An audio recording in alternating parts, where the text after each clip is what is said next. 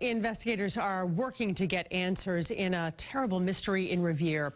I-Team sources tell WBZ that the body of an infant was found outside an apartment building. And as WBZ's Meiler reports, those investigators are still trying to answer so many questions.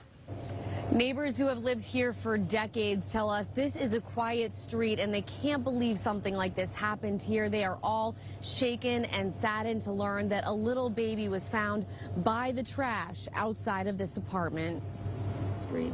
Shocked, appalled. Mary and her husband Ron live across the street from the apartment where the body of an infant was found last night. I mean, just trying to wrap our heads around the whole situation. The disregard of human life is mind-boggling.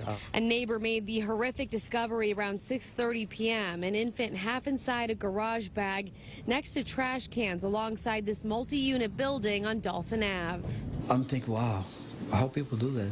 Police responded to the neighborhood and put up crime tape and took photographs.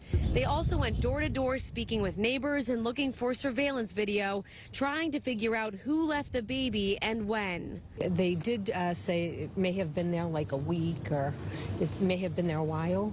They said, you know, newborn, a month old, weren't quite sure. A mom who lives in the apartment building is heartbroken this happened right where she lives.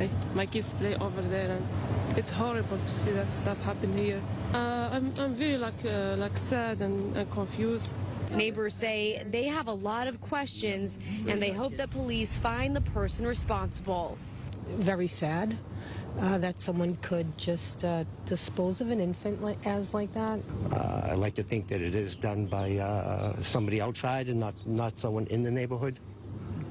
Police are looking into the possibility the body was dumped by someone who was driving by. The cause of death has not been determined yet. Reporting in Revere, Meiler, WBZ News.